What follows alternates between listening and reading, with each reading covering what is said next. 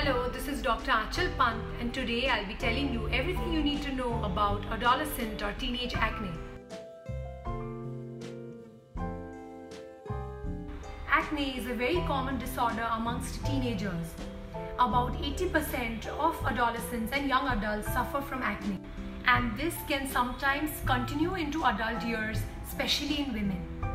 So what causes acne? There are mainly 4 processes which are involved in the formation of acne. First and foremost is increased oil secretion.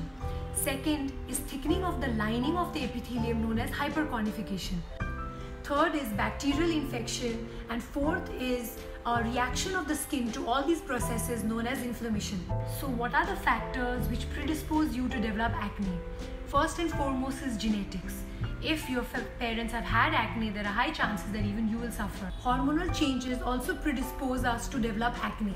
That's why we see a lot of acneiform eruptions during puberty. Applying thick oily products on the face, excessively oiling your hair can also lead to acne.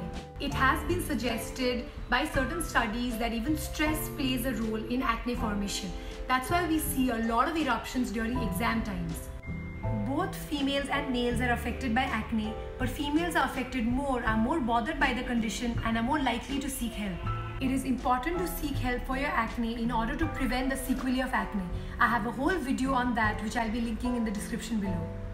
Early treatment will help in reducing the psychological burden of the disease and also prevent the consequences of acne such as scar. The choice of treatment for acne depends upon the type of acne and its severity. There are many topical and oral medications which are very effective in controlling acne. Topical medications include antibacterial creams, creams to reduce oil production, azelaic acid, benzoyl peroxide, and cleansers. Oral medications include antibiotics and retinoids, and there are certain studies which have shown that zinc supplement can help in improving acne. The choice of medications and the duration of treatment depends upon your severity. And please do not pop your acne. As tempting as it may be, please do not touch or try to pop or burst your acne. I have made a complete video on the consequences of popping your acne, which I'll be linking in the info card. You must remember that acne is a chronic disease. It takes at least 3 to 6 months for you to see good improvement and to maintain it.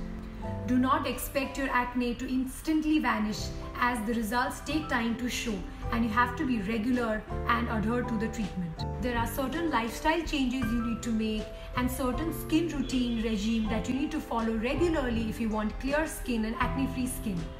Following a proper skincare routine as instructed by your dermatologist will help you in getting that clear acne-free skin. If you found this video useful, kindly share the video and also subscribe to the channel.